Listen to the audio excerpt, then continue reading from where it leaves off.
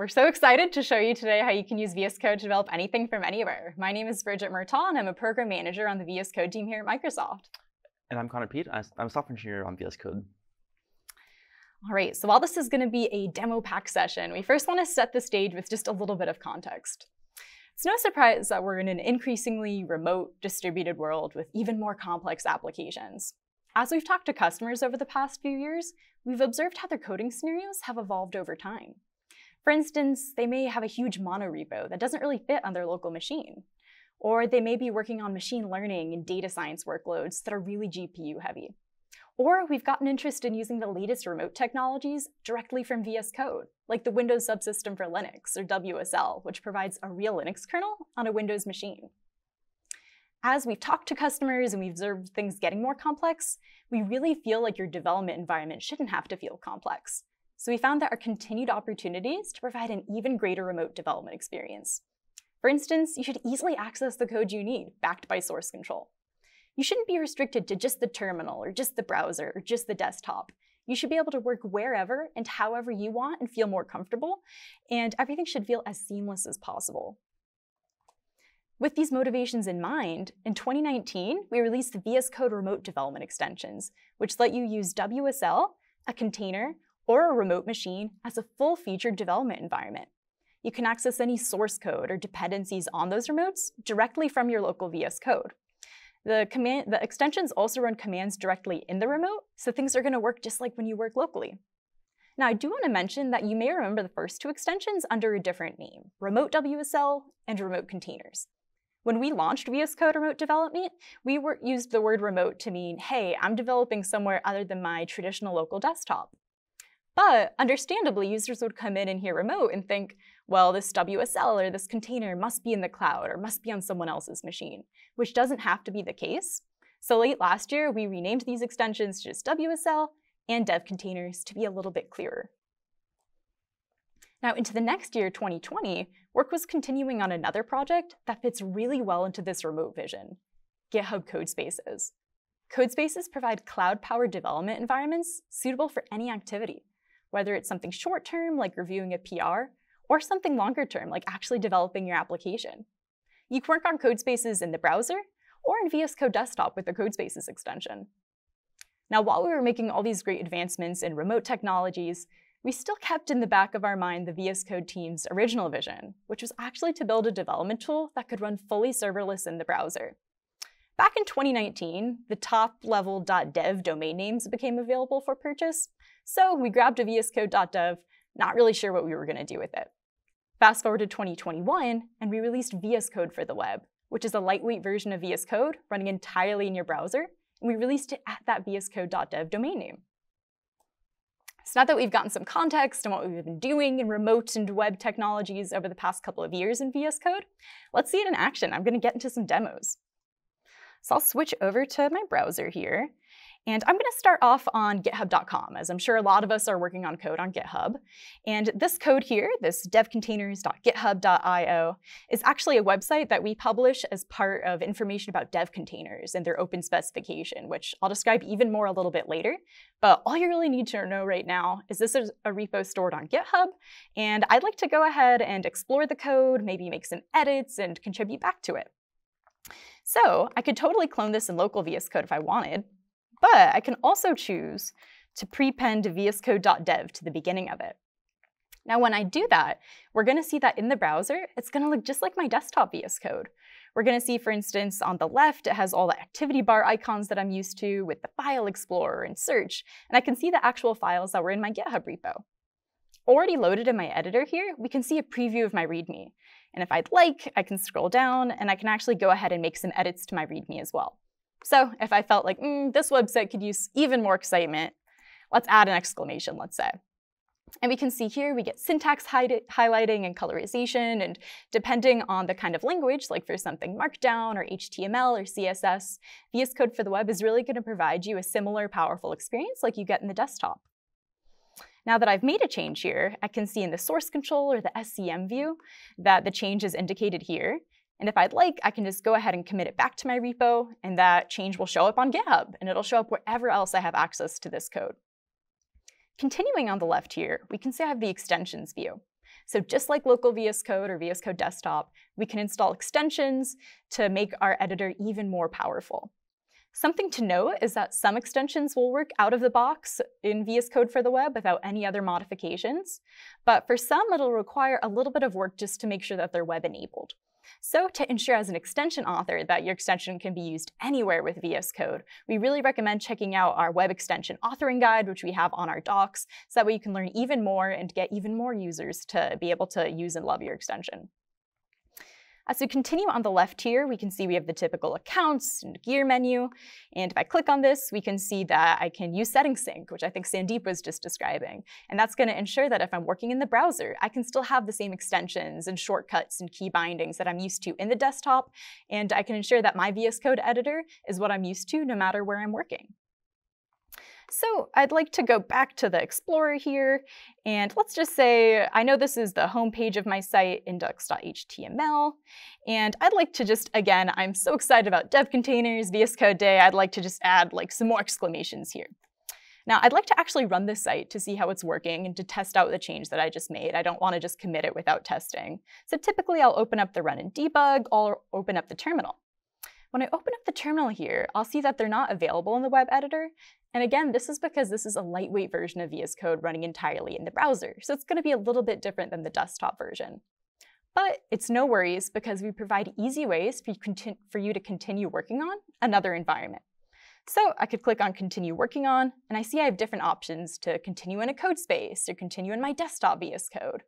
And for some even greater information about continue working on and GitHub in the browser, our colleague Joyce has a session later that we really recommend checking out. For now, I'd like to try out a GitHub code space. We mentioned these are these cloud-powered development environments. That sounds really interesting to me.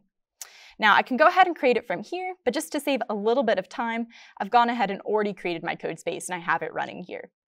Now, as we check it out, we can see that this is pretty similar again to VS Code Dev or VS Code Desktop. I have all the same icons. I have my files here. But we can see if we open up the terminal or run and debug, it's a more full-featured VS Code experience because it does have compute backing it. It's backed by a virtual machine, unlike vscode.dev was, which is a more lightweight version of VS Code. So I think I'd like to go ahead and try running this app. I'll go over to the README because I think there's some information there about how to run it. And let's scroll down. We can see, OK, so there's some steps to build and run. And also in here, it talks more about dev containers. And I said this is even a site about dev containers, so I think it's also worth touching on that. So we can see in our project here, we have this .dev container folder. And within it is a dev container.json. A dev container is going to tell VS Code how to spin up your development environment with certain tools or dependencies or languages installed. So for instance, in this dev container JSON, I can see that it's a Jekyll image. That's because this site runs on GitHub Pages, which is going to use Jekyll and Ruby. So it's really cool. I could configure my code space with all the kinds of languages, tool sets, VS Code extensions that I really need. It's also worth noting that you can use dev containers in VS Code Desktop as well with that dev containers extension I was mentioning. So you can have the same configuration, again, no matter wherever you're working. We've also found that dev containers are a broadly useful tool beyond just VS Code or just GitHub code spaces. So we opened up a dev container specification last year with that goal in mind. And containers.dev, which I'm about to run now, is going to be your perfect spot to learn all about the spec as well. So I'll go back to the README. Got a little bit sidetracked by my love of dev containers there. And I'm just going to copy this command to launch our app. Let's paste it, and let's see our website run. You're going to see it looks just like if I were to run a Jekyll or Ruby app locally. And cool, Codespaces even took care of port forwarding for me. That's really convenient. I'll open this up in the browser, get connected to my port. And there we go. We can see we are at our dev container website, which again, you can actually access today at containers.dev. Super recommend checking that out. We can see it has that change I made as well, and I can click through. It's just like the real website is. And this was a really convenient way to be able to explore an app, make changes, and run it without having to worry about installing anything on my local machine, which is awesome.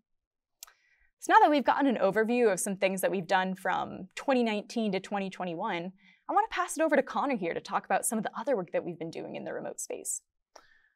Yeah, thanks, Bridget.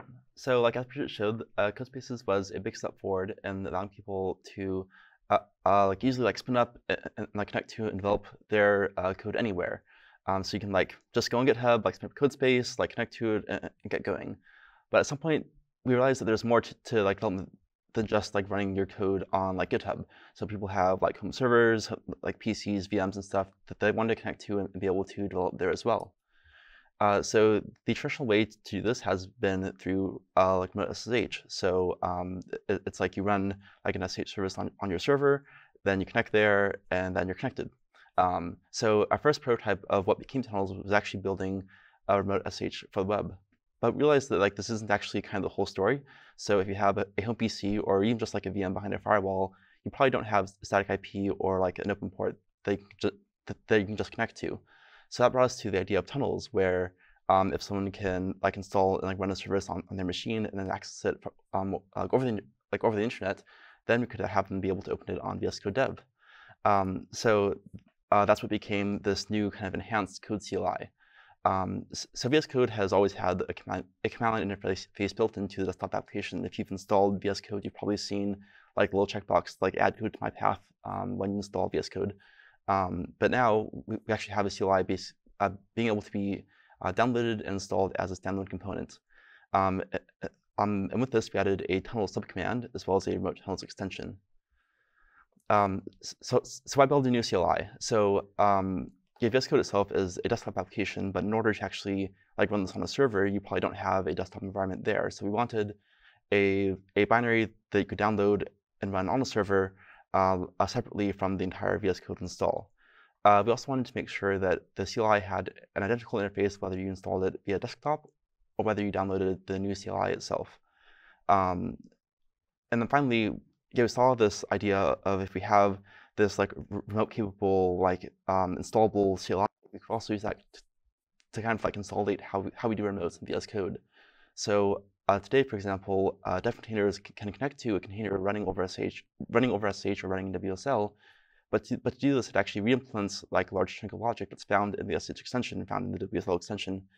And then similarly, you can use remote SSH to SSH into a Windows machine, but you can't then open a WSL workspace like you could if you're actually running locally on that machine. So if we're building this like new CLI that we can use like for tunnels, like can we also use this to enable kind of this like nesting of remotes through a common protocol that would then say let like WSL call through a tunnel and be able to like actually open a real WSL workspace into a Windows PC, and that's something that we're still working on that we should have news on probably in the coming iterations. So as I mentioned, this CLI needed to be like easily installable, portable, and then also if it's being used in these other remotes, it also has to be pretty small and fast to install. So VS Code itself, as you probably know, is a fairly large Electron application. It bundles like a lot of our own code, but also a large chunk of like Chromium and Node.js. So kind of the next kind of like natural step for us as like a TypeScript kind of shop would be to build the CLI using Node.js. And while that would have been like fairly easy, Node.js itself is already like a 44 megabyte-ish download, plus whatever other code that we might add that we actually have to like write ourselves to enable this scenario. So that actually brought us to building this new CLI as the first large component of VS Code to be written in Rust. And like as a result, it actually worked out pretty well. So the CLI is currently about a 6 meg download and takes about the same amount of RAM. So that really like enables you to like run this like in the background, even on like a small 120 megabyte like VM that you might have, without really impacting your kind of day-to-day operations. So yeah, now let's actually see how this works, and I'll go ahead and actually run this new tunnel CLI. There we go. Hopefully my screen comes up there. There we go. Yeah, so to download the CLI, like you can go to our code.visualstudio.com homepage, and then if you choose other platforms, you'll see that we have now, as of I think a month or two ago, this new CLI downloaded at the bottom of each platform. So depending on what platform you're on, if you're running a server, it's a good chance you're on Linux. You can go ahead and download that through there. And then usually you probably actually want to copy the download link there and just download it directly onto your server. So I've already done that. So let's go ahead and actually connect to my server. I just have a little like Minecraft server that I run for me and my friends here. So I'll SSH into that to get started. I'll then go to a code CLI folder here. And the first thing I want to do is I'll use wget to actually download the CLI. So I will download that there. You see it's pretty fast, about 6 megabytes, as I said. And now let's go ahead and extract that. Try to remember my tar arguments. And it looks like we did that there. So now if you run code, you'll see the usual help. This is pretty similar to what you get if you run the desktop vscode CLI. But you see we have this new subcommand called tunnel. So I'll go ahead and run that. I think I've already logged onto the server once, so it won't ask me to log in again. So it should just be able to start the tunnel, and then now it's running, and I can connect to it. So you can connect to it in vscode.dev, but the first thing I'll do is actually show you how to connect on desktop. So if you're running on, if you're running like vscode desktop, you can actually connect to this tunnel just like you could if you were, for example, running a CodeSpace, where you can connect to CodeSpace from vscode desktop. To do that, what you want to do is first look for the remote tunnel extension. Then you'll want to go ahead and install that. There we go.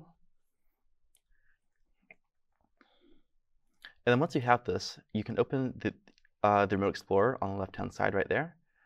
And you'll see that there's this new option for remotes. So you have tunnels and SSH both in one view. And we see that we actually have this Minecraft, my tunnel here I called Minecraft is running. So I can go ahead and connect to that. And then it'll connect to that, and it'll probably download the VS Code server. So we actually don't basically run the VS Code server that runs all your extensions by default. We only run that after you actually connect to it. And so this is to help minimize our footprint, to make sure it's like as small and speedy as possible, at least until you actually are running stuff on there. So now that we're connected, you can like open a folder just like you normally would. I can go ahead and open the little folder that I was working in before. And we can see that inside this folder we have the code CLI, as well as that archive that I just downloaded here. We have a full terminal. I'm not sure why that's still popping up. I might have to fix that. Yeah, so now I can do everything that I would normally want to do, just like this. So this is like fine if I'm running locally, but then like what if I'm on the go and like someone pings me on Discord and says, hey, the Minecraft server is down. So you can also use vscode.dev from any device in order to do that. So I actually have a little iPad emulator here, which is kind of small, but you can probably see it. So if I have my iPad, I can just go to vscode.dev right there. And then if you open vscode.dev, you actually get the remote tunnel extension built in by default on vscode.dev. So you have to hit a sign in button here. So I'll go ahead and allow it to sign into GitHub. Oop, there we go. Authorize that. And then once you're signed into GitHub, you should see the tunnels here. And then just like you would on desktop, you can connect to that tunnel. And then you'll see that we are now connected once it boots up. And we have a full terminal there. I'll just continue this on my main PC just so that you can actually see what I'm doing. So I'll go ahead and just open vscode.dev here.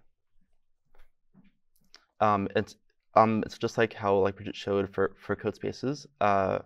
You can then like create files, and then you can also like forward ports. So forwarding ports works in tunnels just like it does in CodeSpaces. So what I can do is go ahead and like make a new home page. I can say like hello world, and then I can serve it.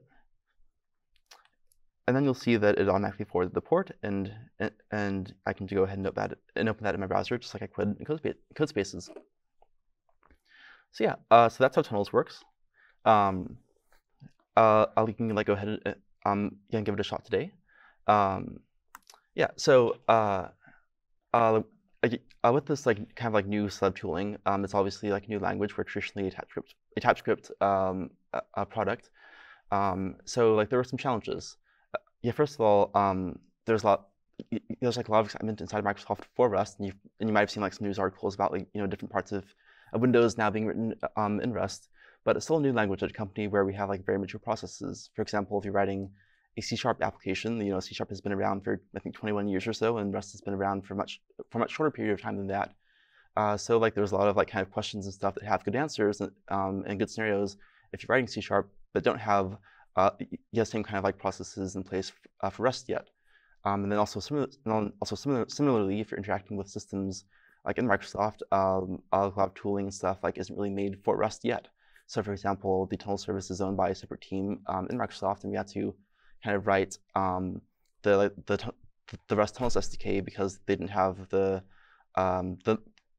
knowledge or time to like build out a whole new language of SDK just for us. But more importantly is making sure that the community can still actually contribute to VS Code. So as others have mentioned, VS Code is a project built on open source, and the community is incredibly important for us. So like we want to make sure that the bar to contribution is still like very low, both for internal as well as external contributors. So if someone is like a TypeScript or JavaScript developer and they just want to like patch, a quick bug in VS Code, like we don't want to have them have to install Rust or worse, like learn Rust to actually be able to contribute. And this is something that we're still working on, that we're like continuing to tackle as the CLI kind of gets more ingrained in VS Code. For example, like one idea is that like most developers have like a container system running on their machine already for some reason by this point. So something that we could do is if we see that like there are containers locally, but there isn't Rust locally, we could automatically build the CLI inside of a container instead of building it locally on the user's device. Yeah, so that's kind of a quick overview of the latest addition to the VS Code like remote family of extensions and scenarios. And I'll turn it back to Bridget to finish this off. Thanks, Connor.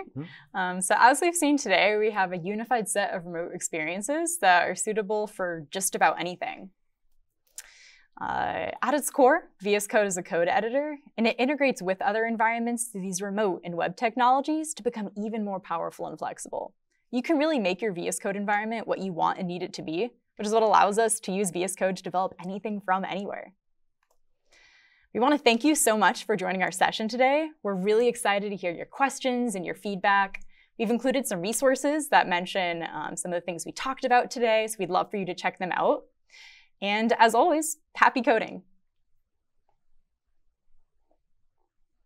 Thank you so much, Bridget and Connor. I think it is always so exciting to be able to hear how you can use VS Code outside of the limitations of your local machine. So it's so cool to see all the options you have. We do have a few questions from the chat. So first off, can you say what's the difference between vscode.dev, github.dev, and Codespaces? Yeah, that's a great question. So vscode.dev was the first technology that we saw me demo today. And you could think of that as your lightweight version of VS Code, where you want to explore some code, and maybe it's something you have on your local machine, or maybe it's something in GitHub, or something in Azure repos, or somewhere else. You can do quick exploration, quick edits, look at issues and pull requests as well. And then once you're ready to truly run that code and get a little bit more of a compute-backed experience, then you can go transition over to GitHub Codespaces or your desktop VS Code. And github.dev is just like vscode.dev, but it's a bit more GitHub focused. So you can actually go to any GitHub repo and hit the dot key, github.dev will load up. So it's just a little bit more GitHub themed. Interesting, that's great. Well, you mentioned tunnels before. So how are tunnel data how is tunnel data secured? Yeah, so like you did, actually didn't see me like log in when I first started running tunnel because I already logged in on that machine. But on both ends of the tunnel, you have to log in either with GitHub or Microsoft in order to authenticate yourself, and then you can only connect it to your own tunnels. And then also once you're connected to a tunnel, then like your data is actually like end-to-end encrypted from both your local machine to your remote server. So we can't intercept it. Like no one can read your data. Yeah. Awesome. And Parson App in the chat asks, can you use the remote development in network restricted environments like over internet without GitHub? So like you do need to actually be able to like connect to both GitHub in order to authenticate, as well as to our tunnel service domain name in order to actually like establish the tunnel from end to end. Both of these like domain names are actually published on our documentation. So if you go to code.visualstudio.com and go into the like remote tunnel section of the docs, then I don't know what it is off the top of my head, but you can make sure that like that domain is allowed listed inside of your firewall, and then you should be able to have that work. Awesome. Yeah, awesome. Thank you. So we have another question from Carlos in the chat, and they ask, are all my plugins in my VS Code desktop synced with the VS Dev web version? That's a great question. So they totally can be. You can turn on settings sync, and then you can log in via GitHub or Microsoft. And then once you have settings sync enabled, then you can bring over everything, not only your extensions, but also other key bindings and settings, let's say, and bring that into the web editor. And you can bring them to GitHub Codespaces too. That's such a good call out because I feel like we just talked and saw Sandeep talk a bit about setting sync. So it's really cool to be able to see that into the remote development space as well. And one thing actually I do want to call back to, Bridget, that you mentioned was hitting the dot for github.dev. I feel like that is such a lesser known feature that people know about. So can you just reiterate that one more time? Absolutely. So you can go to any repo on github.com, and if you just press the period key or the dot key on your keyboard, it's going to load up that VS Code for the web experience. So it's going to be more GitHub focused. So for instance, you're only going to be loading up GitHub repos in there. So if you decide, hey, this is awesome, I'd also like to load up some repos elsewhere or stored locally, then you can also move over to vscode.dev. Awesome. That's one of my favorite things to showcase anytime we're in front of people and be like, hey, did you know I'm literally just hitting the dot key? And then boom, you have this entire editor in your web. It's so cool. Okay, one other question we have in the chat. We have Marco asks, on my desktop, I use dev containers for development. If I open a tunnel through VS Code desktop, I can't work with the container. Any chance to add support for that? Yeah, so it's part of like what I mentioned where we have kind of the CLI acting as kind of the glue code. It's currently like not possible yet, but actually I was like working this week on it. So soon, I expect it probably like with the next few iterations in the next few months, we'll enable that. Probably starting with WSL is what we're working with first of all. I love that we're able to talk about things coming up. We get to talk with you all who are actively working on the product right now. Thank you so much for that demo. And I appreciate being able to jump into that. So just to note that we got a couple of questions from the chat. Keep going with the chat. We're going to be here all day. We love to talk with you, and we have tons of knowledgeable moderators in the chat helping you out, and sometimes they're going to be able to get into the live stream and we'll shout you out. Yeah, absolutely. So thank you so much, Bridget and Connor. It was a pleasure hearing from you, and we're excited to see how everyone can use remote development in their workflows.